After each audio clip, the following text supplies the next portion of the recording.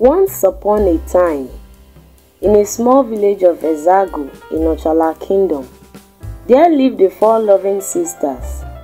3 of them were married, but Udoka, the eldest sister, still remained unmarried, despite all the effort she put together by applying makeups on her face and also dressing well, even with her hard work. But still, no man in the community wants to look at her because to them she is very ugly. Udoka's parents will wonder why their eldest daughter haven't found love, yet alone married just like their other children, not knowing that spiritual husband always visits her at night to make love to her. Udoka, on the other hand, always sees it as a mere dream when she wakes up every morning. She thought it was just a dream, not knowing it was a physical act done by a spiritual husband. 12 years ago, Udoka and her 3 sisters, Ijoma, Uchechi and Chidalu, when they were still together in their parents' house, their mother would send them on an errand to fetch firewood. But Udoka, their eldest sister, loved swimming a lot, and she always liked going to the stream. After fetching the firewood, Udoka would tell her 3 siblings to swim with her in the river before going home with the firewood. They will all play in the river and have fun before going home with the firewood their mother sent them, not knowing that there is a spirit man in the river who likes watching people whenever they come to swim. He loves seeing humans and wants to have children with them. Only when there is calmness in the river and the environs is quiet, no much people inside the river, that is when he can gain access to the human bodies.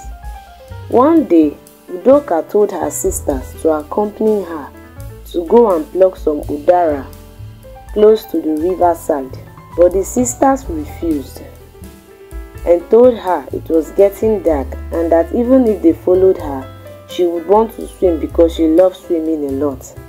One of the other sisters, Chidalu the last born, told her to pluck the ones around the compound instead of going to the riverside, but she said no. Their mother even told her that it's already 7 p.m. and it's getting dark. She won't see anybody around the riverside. She will be lonely there, which seems like a bad idea for her not to go. But instead, she insisted she wants to go in order to plug it, which is the sweetest one, and sell in the market the next morning, other than the one in the compound that tastes bitter, of which the customer will not buy. She was doing that in order to support her family as the first daughter, since their mother didn't give birth to a son. Her parents and siblings pleaded with her not to go, that it's getting dark. Before she gets there, it will be dark. She should leave it till tomorrow morning. But she said no, that if she did not go now, people will plug it before morning time. Immediately she left. On getting to the riverside, nobody was there. Instead of being afraid, she was courageous enough and was plugging the udara from the tree. The spirit man from a distance was watching her and was happy he has found someone.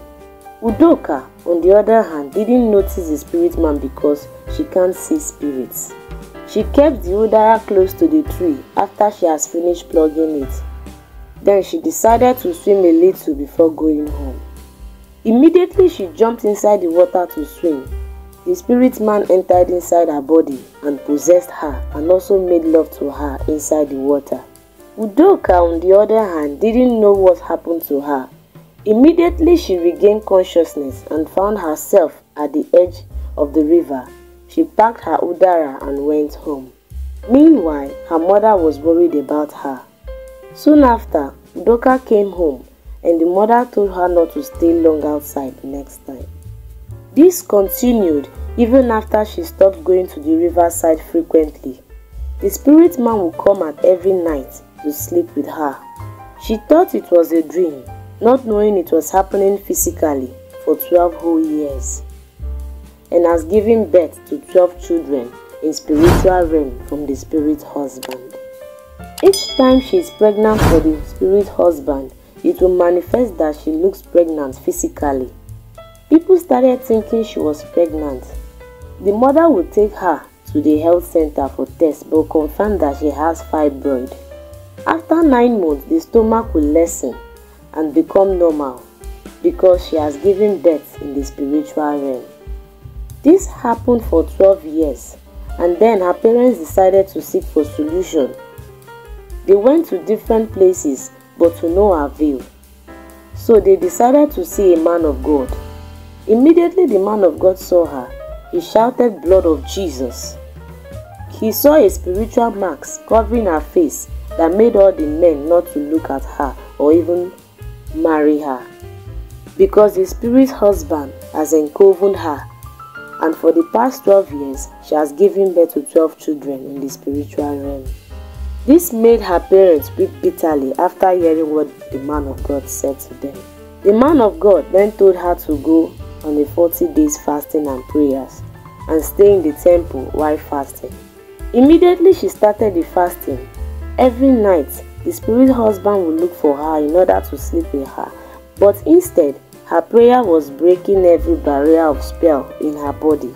The spirit husband then came to the temple but cannot enter the temple because it was too holy.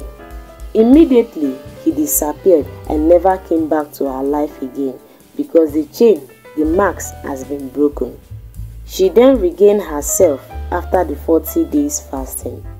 Few days later, men from different communities were now asking for her hand in marriage. And then finally she got married and have her own children. And the moral of this story is that sometimes when your parents talk to you, obey them.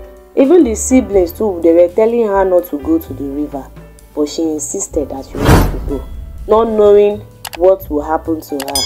And so the moral of this lesson is for you to obey your parents. I know she's the older sister of her siblings, but she still disobeyed them too. Sometimes you listen to your younger ones, pay attention to what they are saying. You know what they are saying. Not every time you do as if you are the elder sister, you don't want to put your head down.